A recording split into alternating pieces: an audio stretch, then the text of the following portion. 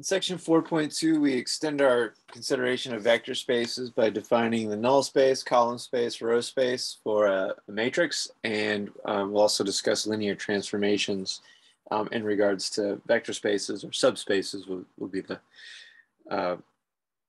key takeaway of this. We'll be looking at each of these column spaces, null spaces, and then as those pertain to linear transformations, we'll see that all these spaces are actually subspaces of a vector space. So, and we'll establish that throughout these notes and in this section. And that's a nice fact to have because now these spaces will have all the properties of a vector space.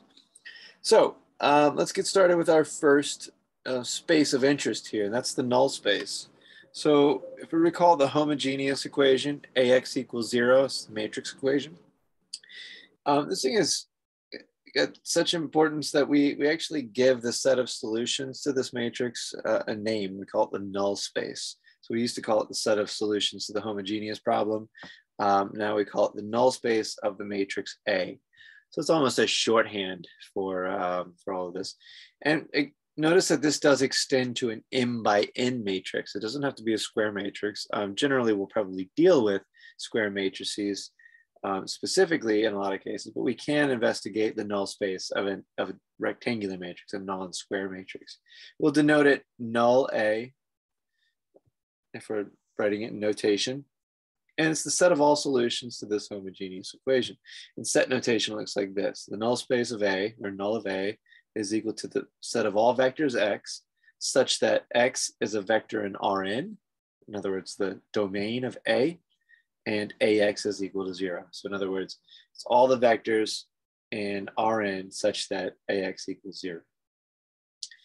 So let's have a look at a quick example of this, right? The matrix A given here it's already in row echelon form. So I can pretty quickly extract a solution from it, right? For its homogeneous problem. Now, again, like this is just the matrix A. So really, I would want to think about there being a right side column of zeros here. So this would be 3 variable columns or coefficient columns for x1, x2, and x3.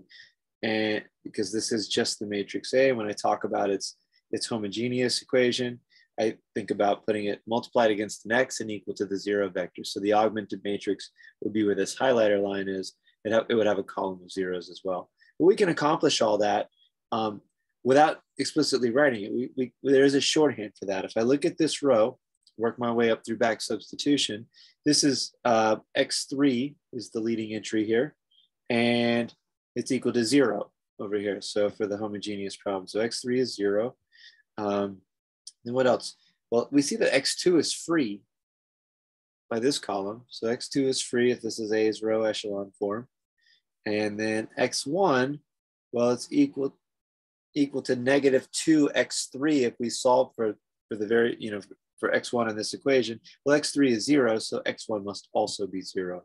So it turns out this will be our what our solution looks like. It's a 3 vector that has the form 0, x2, 0, but we can parameterize that as 0, 1, 0. And that's times t, and we'll let t be an element of R. So this is just the linear combination of vectors that solve this, and was just one vector, so it's just one element in our linear combination. So it's just a scalar multiple t times this vector. Note that we were writing solutions in parametric vector form in the past, and that was kind of a common way to write it. Now we're kind of moving over to writing this in terms of a span.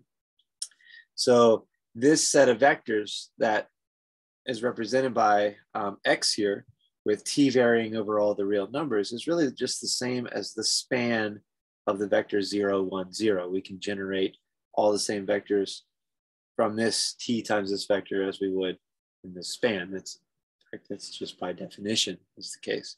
So the null space of A is actually to either one of these. Here's set notation for it. And here's spanning set notation for it. It just depends on what the problem asks for, how you should express it, but they both get the job done. I think this is a little more succinct, so maybe that's preferable if you're just writing things down. So that's the null space of A. It's the span of a set of vectors. And remember that the span of a set of vectors is a subspace, right? It has the zero vector, it's closed under vector addition, it's closed under scalar multiplication, and so on. We saw that back in section 4.1. So that being the case, we could probably actually find a shortcut proof for this theorem here, but let's read the theorem first. Let A be an m by n matrix. The solution set of the homogeneous system of m linear equations and n unknowns, in other words, ax equals 0, is a subspace of Rn. In other words, the null space of A is a subspace of Rn. So remember, to show that something's a subspace, we had a theorem in the previous section that said that all we had to do was show that this space, the null space of A, is closed under vector addition and it's closed under scalar multiplication. So the way to do that is to say, well, let's take two vectors, x and y, in the null space of A, in this space of interest that we want to show as a subspace. We should be able to add them together and show that x plus y is also in the null space of A. So notice that my next step is to do this. I'll talk about why I do this in just a moment. When we look, I have x plus y. So I've written down this sum that I'm interested in. I want to know whether or not this sum, x plus y, is in this set null space of A. Well, if x plus y is in the null space of A, well then A of x plus y, this expression, better be equal to the 0 vector in order for it to be in the null space of A, in order for it to be a solution to the homogeneous equation. So that's why I've written down A of x plus y. So remember that A, matrix multiplication against a vector, is distributive, has the distributive property here. So we can distribute it to each of these vectors. I have AX plus AY. Well, each of x and y were arbitrary vectors in the null space of A. So they satisfy this AX equals 0 equation and AY equals 0 equation. So this is actually 0 plus 0, and the 0 vector plus the 0 vector is just the 0 vector, which means that A times the sum of x and y is the 0 vector, which means that x plus y is in the null space of A. It's a solution to the homogeneous equation. It just falls out from the linearity of A. And something similar happens down here for scalar multiplication, right? We have C, some real numbers, or some element of the set of real numbers. X is assumed to be an arbitrary element in the null space of A. And then A times C times X, a scalar multiple C times X. Remember, we can factor this constant to be in front of this matrix multiplication. We go back to the properties of matrix multiplication. We'll see that we can factor constants wherever we like, and or at least in this fashion. And AX, well, since X is in the null space of A, AX is equal to the 0 vector. So we have C times the 0 vector, and we saw in 4.1 that is the 0 vector. That's one of the it's either something, I think it's something we proved about vector spaces, not one of the 10 conditions of the definition. So C times X, this vector is also in the null space of A. So since X and Y and C were all arbitrary elements, in other words, we wrote them down but put no other conditions on them other than the fact that X and Y were in the null space of A and C was some real number, then this is true for any pair of vectors X and Y in the null space of A. And it's true for any vector X in null space of A and scalars C and R. And we've shown that it's true for all vectors and scalars in the null space of A and in the field of real numbers, respectively. So we've proved that null space of A is in fact a subspace of Rn. Now we would have known that this was the case already because we could, probably the fastest ways to do this is to write down, we could probably do this in generality and show that the null space of A is the span of the set of solutions to AX equals 0. And if we could write that set as a span, well, then we know that the span of a set is automatically a subspace of the space that the set of vectors lives in, Rn in this case. That might be a little bit harder to write down abstractly, but that would have been another way to prove this. Nonetheless, we've got it with this, and this is great practice for the technique of showing something as a subspace. So It's not a wasted effort by any means. So the first example is let S be the set of all vectors in R3 whose coordinates are ST satisfy the equation this and this other equation here. So we have two equations and three variables. We're talking about vectors in R3. S is the set of all vectors in R3 that satisfy these two equations. They have coordinates RST. We'll write that eventually horizontally, right? As our unknowns, but I write down my system of equations, right? The one thing that I do is when I write this equation, I want to be able to put this in a homogeneous form, right? Or if I can, then I've got an advantage. And since we're talking about homogeneous matrix equations, we should put things in the form of homogeneous systems of linear equations if we can. Well, this absolutely can be put in that form. We do so right here. Remember that the right-hand side is 0 for a homogeneous equation.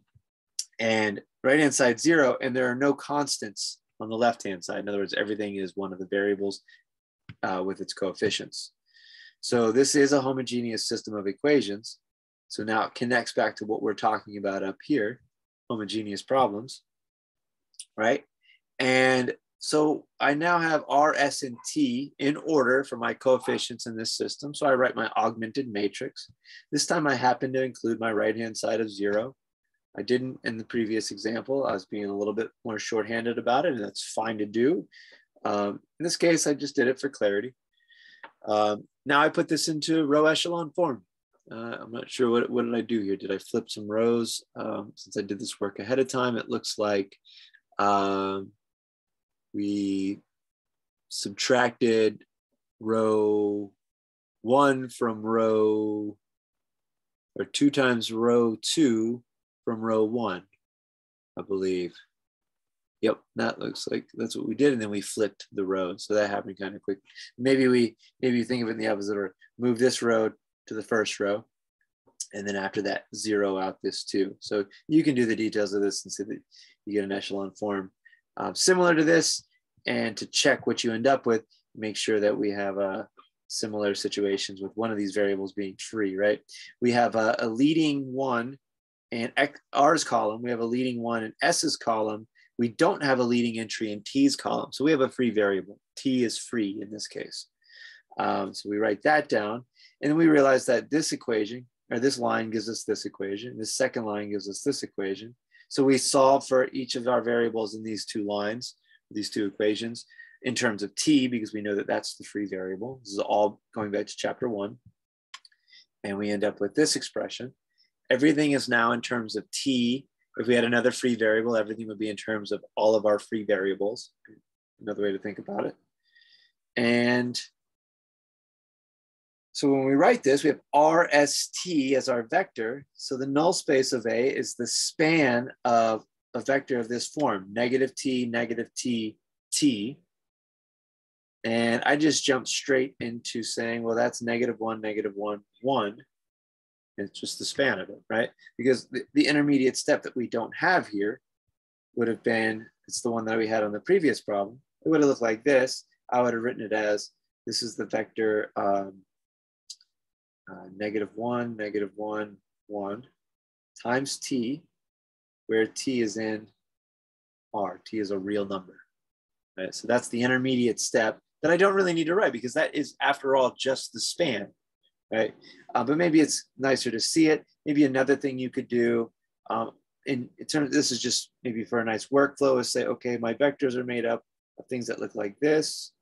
Okay, well, then I know that I'll immediately factor a T out of here. And so this structure, right, this constant structure in the vector is really the important part, because T being some real number, of course, that'll just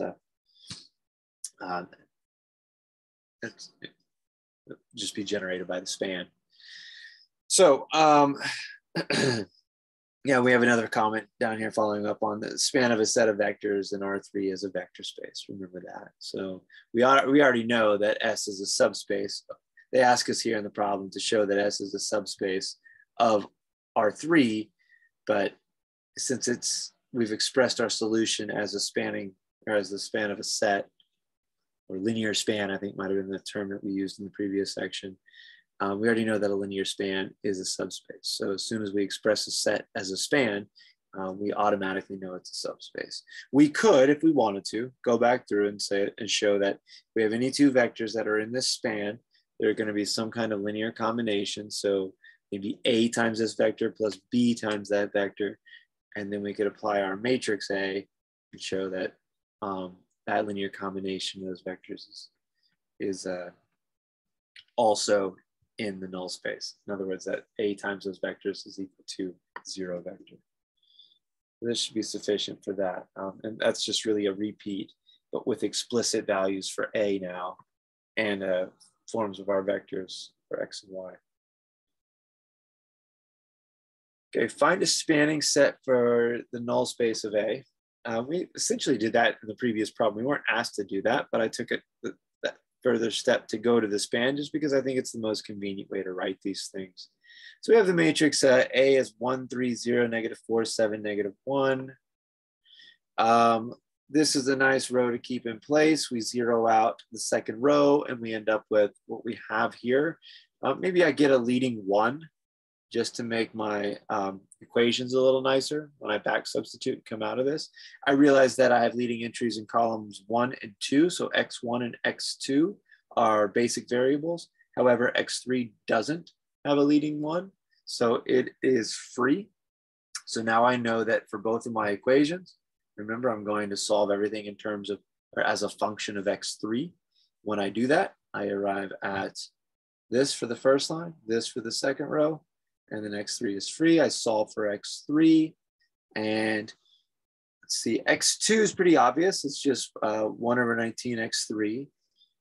What happens here for x1? Okay, so it's x2 is 1/19 x3. This is 3/19 x3, and we move it to the other side with a subtraction. We get -3/19 x3. So I'll let you do the back substitution here for this step, but you should get the same vector I do. Here's that intermediate step I wrote in on the last problem. I've got my vector generally written down with a free parameter x3. And that ends up being, well, it's just the span of this vector, right? It's just any scalar times this vector is just the span of that vector. What we haven't seen yet is when we get maybe two free variables. If we have two free variables, we'll have two vectors, right? We'll have an x3 vector, or maybe an x1 vector, or an x2 vector, or something like that.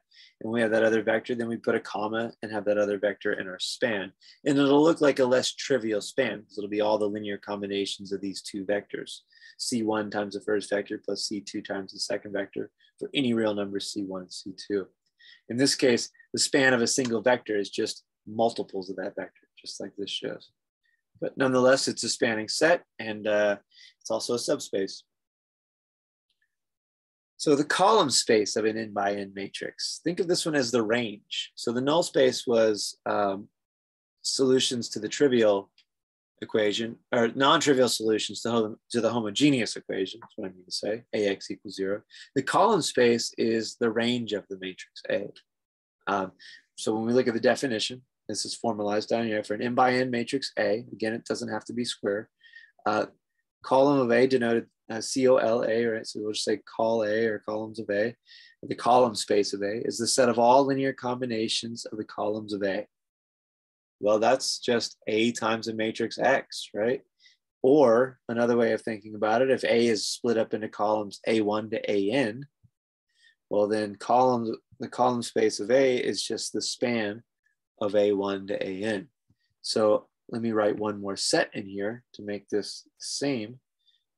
We see that this is actually just equal to the set of all vectors Y such that AX equals Y for some X in, what's our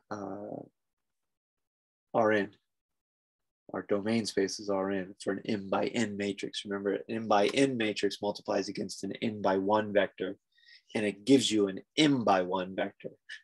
So it multiplies against an n by 1 vector, and you get out an m by 1 vector as your output. So, but anyway, so the column space, interestingly enough, is Yes, is that.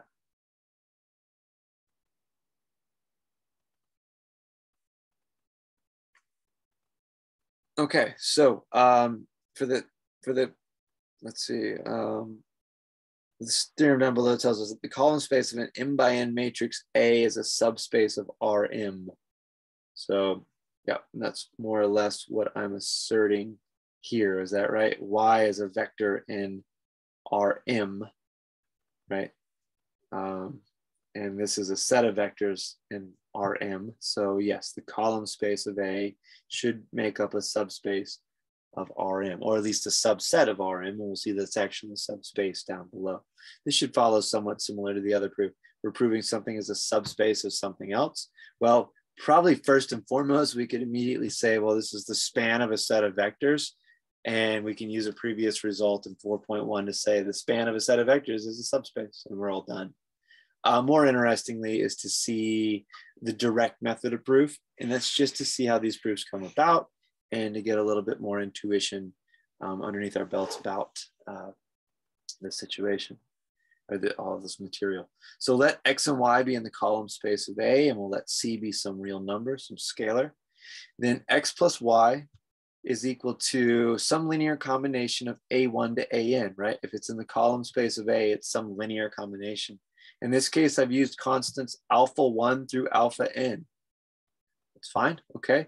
And then Y I've written down to have representation as a linear combination of, again, A1 through AN, because Y is also in the column space of A. It's a linear combination of the columns of A as well.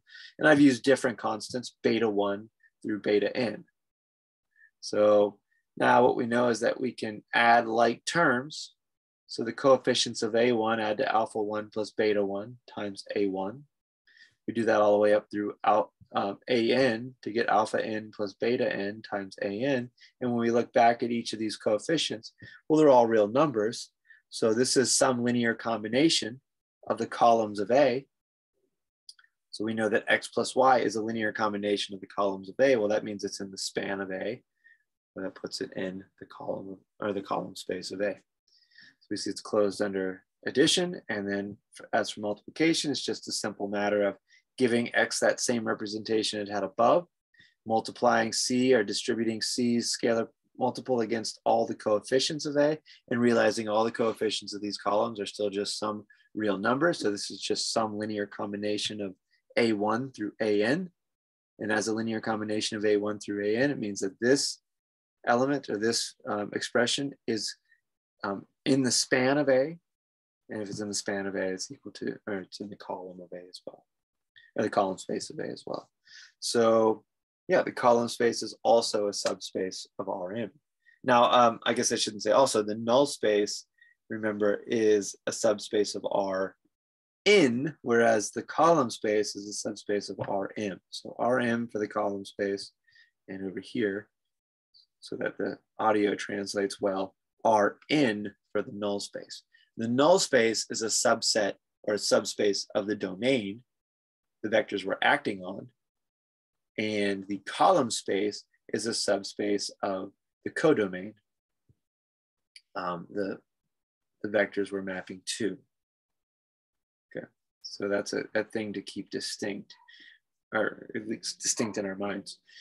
So next example, we find a matrix A such that S is equal to the column space of A if the column space of A, I'm sorry, yeah, if the column space of A is this.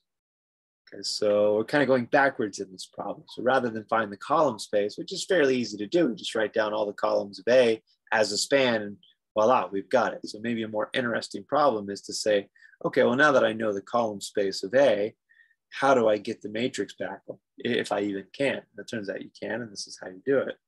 So we write down this output vector. Remember, this is like the B in an AX equals B scenario. And then I decompose by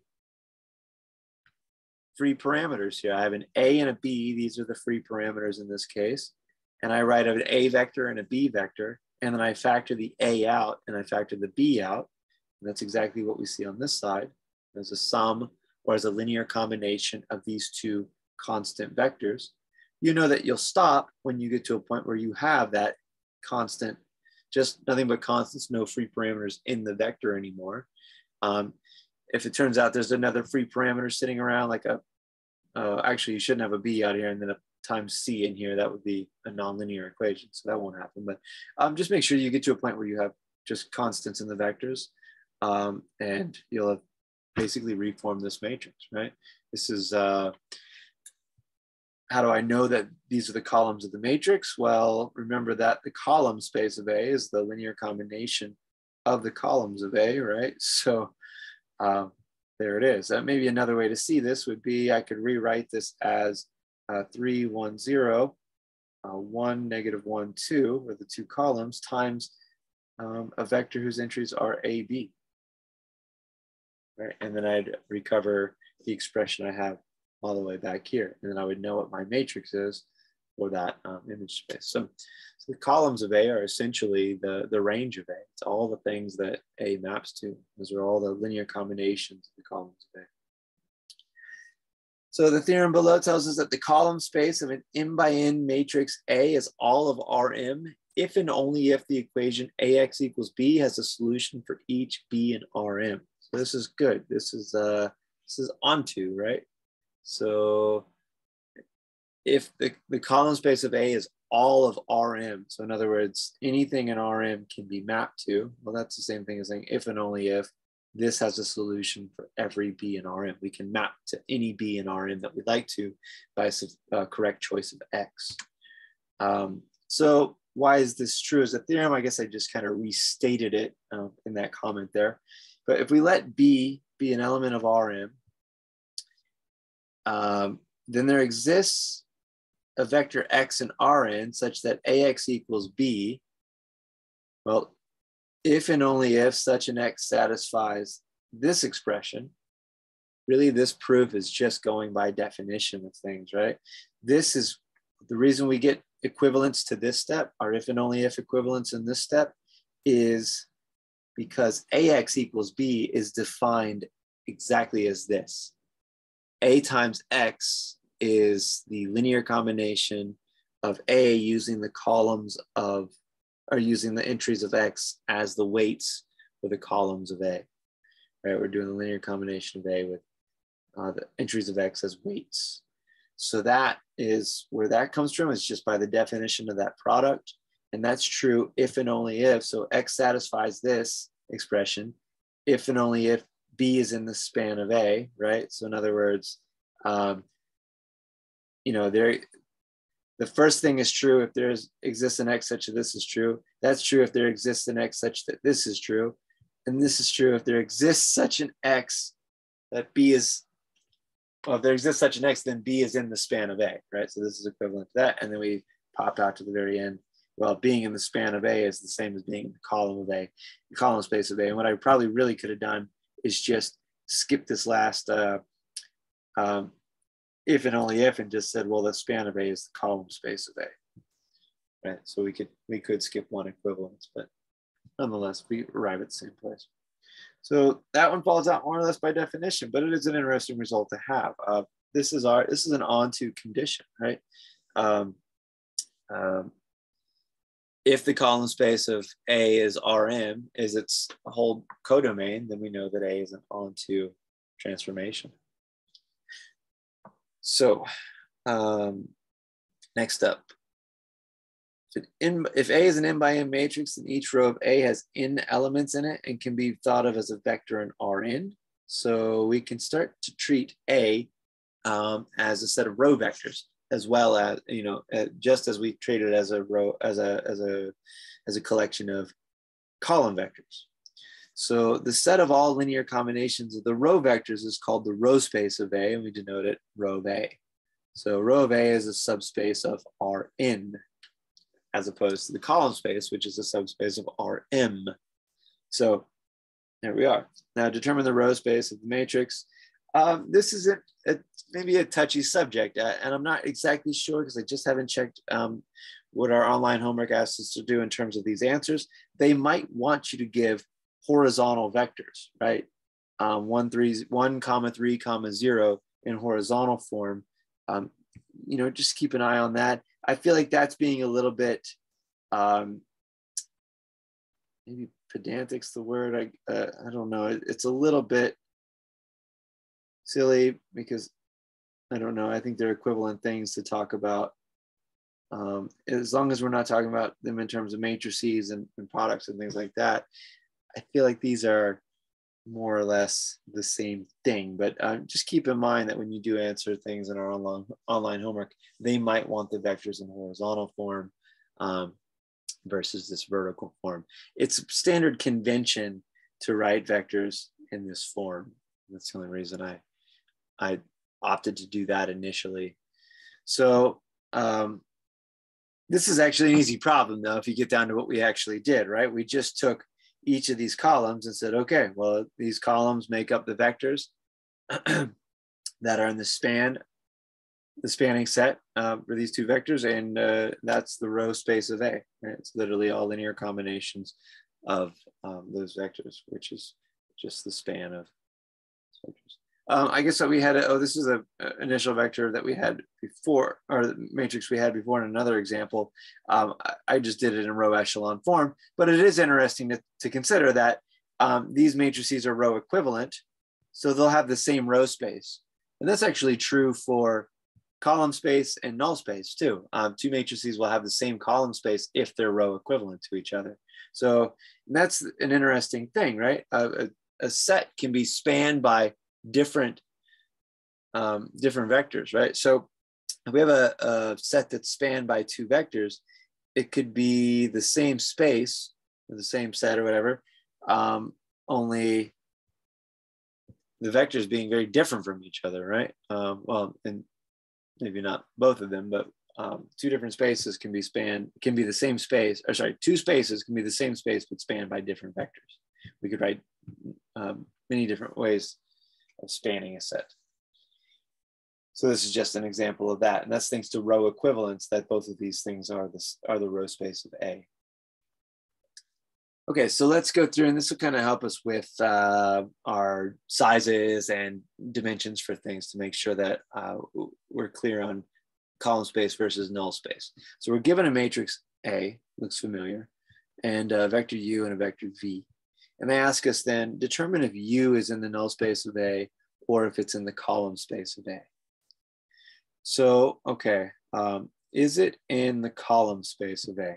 Is U in the column space of A? In other words, is this vector U highlighted here a linear combination of these three vectors, the columns of A?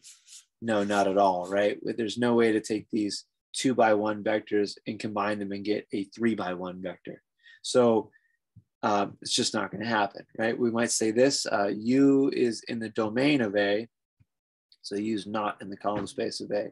Remember, the column space of A is a subset or a subspace of the codomain of A. I want to think about it in those terms.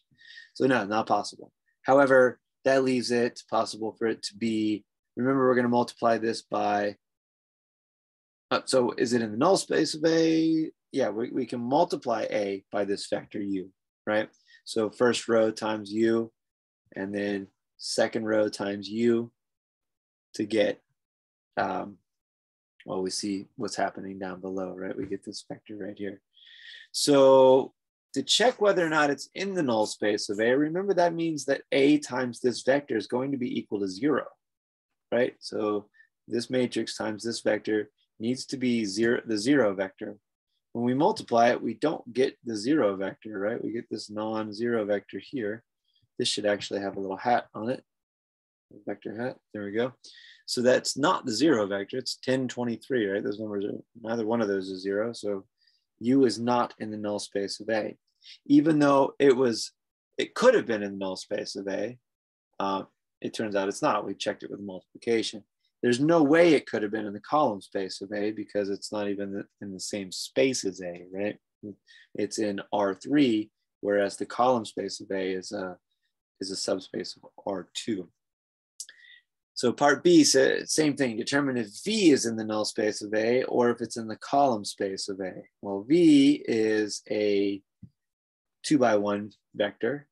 We can't multiply A against V, right? We do this first row times V or dotted against V, and we realize, well, we don't have enough entries. We can't multiply a 2x3 matrix against a 2x1 vector. The inner dimensions don't match. So that's not going to work at all. It can't be in the null space of A, right? It's not in the domain of A. We can't, it's not a vector that A can act on, right? So it's not in its domain, so it can't be in its null space. However, is it in the column space? So in other words, is there an X such that A times X is equal to V? Now, if we think about that, that's just our old linear, our matrix equation. AX equals B, solve for X. So we make an augmented matrix where we take A and append, this is our V is our new B, right? From our AX equals B system, append that in the right-hand column. And now we just put this into row echelon forms, searching for a solution here. We don't actually need the solution itself. We just need to get to row echelon and realize this is a consistent system, right? So sure, we pointed out X3 is a free variable. We could solve for X2, back substitute, solve for X1, blah, blah, blah. It doesn't really matter because when we get here, we realize we have a leading entry in every row. And not that that's even important, but we have a consistent system because we don't have a leading entry in our rightmost column. Let me keep it as succinct as possible. Sorry, I was trying to say too much initially. We don't have a leading entry in our rightmost column, which means we don't have an inconsistent system, which means we have a consistent one, which means there's a solution. And it means that yes, 0, 2, 0, -2 has some solution. There is some X such that A times X is equal to 0, -2. We didn't need to find it because we know that it exists thanks to this fact. So we're done with our work here, and we can just conclude that V is in the column space of A because our system as an augment with this in our augmented matrix turns out to be consistent. So that's all we're looking for in that case. It's a nice bit of reasoning there. So the last thing we'll look at is just a quick take on linear transformations, right? We just recall a linear transformation is a transformation from a vector space V into a vector space W, right? So we're generalizing quite a bit more, right? We're not talking about Rn and Rm anymore. And we're gonna talk about this kernel and range idea. That's gonna link to what we were just talking about momentarily. But it's linear if it follows these properties. We've seen these properties before, we've been using them. Yes, those are the linearity properties. So if T obeys those properties, then T is a linear transformation between two vector spaces. Now, it's T being a transformation, we're extending this idea that T is a mapping from Rm into Rn, or Rn into Rm like we did before. And now we're saying any vector space, because not every vector space is a real space, right? Some vector spaces are the set of polynomials, interestingly enough. We'll see down at the bottom that we're going to deal with the set of differentiable and continuous functions as our vector space. So we have the kernel or null space of a linear transformation T is the set of all vectors u and v such that T of u is equal to 0. So what does that look like? That looks like our, literally looks like our null space for matrices. And that's what this says as well. So the kernel, the null space of a linear transformation is the same as the null space for a matrix transformation for all practical purposes.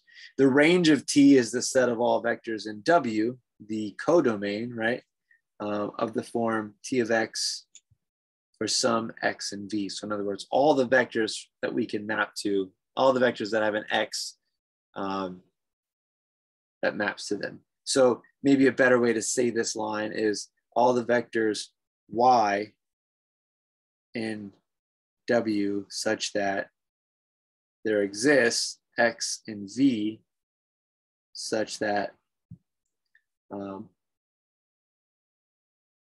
T of X equals Y. That probably looks a little bit more intuitive. In other words, if we pick a vector out that's in the range of T, then we can find, and we give it the label Y, then we can find something, find an X in the domain such that T of X is equal to Y. In other words, we can map to that Y. So if T can be represented as a matrix transformation, T of X equals AX for some matrix A, then the kernel and range of A are the null space and column space of A respectively. So these things are all sort of connected the whole time, right? I think I even might have slipped and said that the column space of A was the range of A. And that was an informal comment, but we see here that it wasn't too far off. It's pretty much exactly correct. So the example tells us to let V be the space of all differentiable functions on the interval A to B. So we're going back to calculus here. We have a closed interval A to B, some real numbers. And we let W be the space of all continuous functions on the interval from A to B. Okay. And then show that the differential operator, D from V to W, right? So D from the differentiable functions into the continuous functions is a linear transformation. This is a nice, interesting problem, right? So the first issue is to show that the differential operator is linear. Well, this is kind of a punt right here. We don't really have to show that. It's something that we know, right? If I want to show that, I'm going to have to dig down to the limit definition of a derivative, right? And then show that these linearity properties happen. So remember that limits are linear. We can split the limit of f of x plus g of x is equal to the sum limit of f of x plus limit of g of x. So the limit of the sum is the sum of the limits provided both limits exist. Well, if both functions are differentiable, right, so f of x and g of x are in V, right, if they're both differentiable functions, then that limit does exist for the limit definition of the derivative. And then of course the limit law lets us do that. So I did at least talk through it, some of it. I didn't want to write it all down. You can go back to a calculus book to see why the differential operator is linear. Also recall that we can factor out scalar multiples of functions when we take the derivative. That gets done essentially in tacitly all the time, right? You do it all the time without thinking about it when you take a derivative. You just hold the constant times the rest of the function in place, and maybe another constant shows up times it, but that constant just stays there. So both of these properties are true because of the linearity that the differentiation operation inherits from the linearity of limits. So anyway, that's a good argument for this thing being a linear transformation. So now the interesting thought is this: since the differential operator, taking the derivative, in other words, is a linear transformation from differentiable functions into the set of continuous functions. Well, there's a good question. What's the kernel of that linear transformation, right? So what's the kernel of the derivative operation? Well, the kernel of T, remember, it's the set of all functions. And so I've used this notation here, C0. It's a bit advanced. I could have just said, or maybe should have just said W. That's the space of continuous functions. C with a superscript like that means the number of times a function is differentiable and its result is a continuous function. For continuous functions, they're not guaranteed to be differentiable, so their index is 0. C0 means it's just a continuous function. A C1 function is one whose differentiable and its derivative is continuous. A C2 function is one whose second derivative is continuous. Right? So anyway, that's what that index comes from. All we really need to know is that C0 is the set of continuous functions. And of course, that should be, oh, no, that shouldn't be our kernel. That should be our, I had the wrong one. That should be C1. C1 is the set of functions whose first derivative is continuous, right? And I think as far as we know, for differentiable functions, as we would have defined them in calculus, they're going to have continuous derivatives. So, and if not, then the set is really isolating to such functions. So it's the set of all differentiable functions f, as this is telling us, on the interval AB. That's not so much an important detail, but technically it should be there, such that the derivative is equal to 0. In other words, it's the set of functions for which when I apply this differential operator, and this should be a t, or D rather. It's not T, it's D. That's our operation, differentiation operation. The kernel, it's any function whose result is 0 right here, right? Well, which function has a derivative of 0? If we stop and really think about it, it's the set of all these functions and the set of differentiable functions that are constant, right? That's the way that a function has a 0 derivative, is that it's a 0 function. So it turns out that the kernel of the differentiation operation is the set of all constant functions. So we could probably, on the right-hand side of this, put an informal equal sign or out here and say, this is the set of all constant functions. We, giving this answer in words, it would just look like that. This is, maybe I'll put quotes around it because it's an informal answer to that, right? So the kernel of the differentiation operation is the set of all constant functions. In other words, constant functions are those for which when we do the differentiation operation on them, we get a 0 out. So it's a nice connection there to calculus. And now the other one is this: what is the range of this transformation, this differentiation operation? So now we're talking about functions in the image space. G in the set of continuous functions, C0 functions on AB, such that there exists a differentiable function F, one in C1, right, the set of all continuously differentiable functions, and D of F of X is equal to G of X. Okay, so this, let's parse it out one more time. So this is the set of all functions, G, who can be obtained by taking the derivative of a differentiable function, right? So that's in set notation describing what the range of D is very precisely, but it should make sense if we read it out and say it in words. The probably difficult part of the exercise is to write the set down, but the range of the differentiation operation is the set of continuous functions for whom when we take the derivative of a differentiable function, we can get that continuous function, right? We can map to that continuous function. So, well, which functions are those? And there's that's a really good question. And what I write here, and this looks to be a pretty affirmative answer, C0, these are the continuous functions on AB. So it's all the continuous functions on AB. Well, how do I know that I can get all of the continuous functions on the interval AB? If you think back to calculus, so in other words, how do I know that for all continuous functions, G like this, that I can find a function F whose derivative is equal to G of X? How do I know I can do that? Well, if you think back to what that really means, if you take any function that's continuous, we really go back to the fundamental theorem of calculus. You give me some function G of X in C, and this is what I'll do, right? You say, okay, G of X is in C0, AB. And then I'll tell you this. Well, if I say F of X is, what's probably the correct way to write this? I'll probably have to say we go from A to X, G of T dt.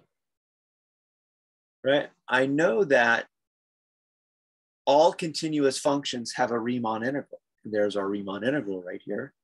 By the fundamental theorem of calculus, remember, I know that the derivative of this function right here, or in other words, the derivative of F is G of X, right? That's the fundamental theorem of calculus. So by the fundamental theorem of calculus, I know that I can obtain a differentiable function whose derivative maps back to any one of these continuous functions. So you give me a G that's continuous, I can find an F that is differentiable and whose derivative is G. And that's what we see down below in red. So it's an interesting connection back to Calc 1 in terms of linear transformations here and their kernels and ranges. So that's it for section 4.2. We won't do a whole lot of calculus examples like this, but it is nice to see that there are broader applications to this. We're not just doing this solely for the sake of working on things in real spaces. These linear transformations are all over mathematics, and they have really important roles in a lot of places. Now, that said, we will do most of our work still on matrices with real entries, and we'll talk mostly about things in Rn. But it is nice every now and then to see an application that's got a broader scope and more relevance in the rest of mathematics.